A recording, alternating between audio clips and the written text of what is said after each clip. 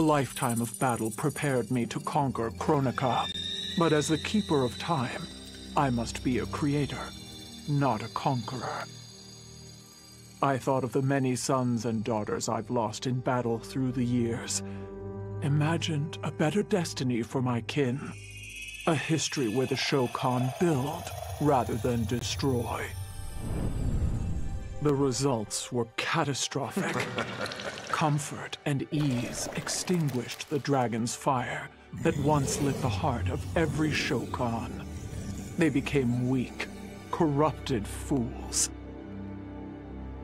The timeline had to start again.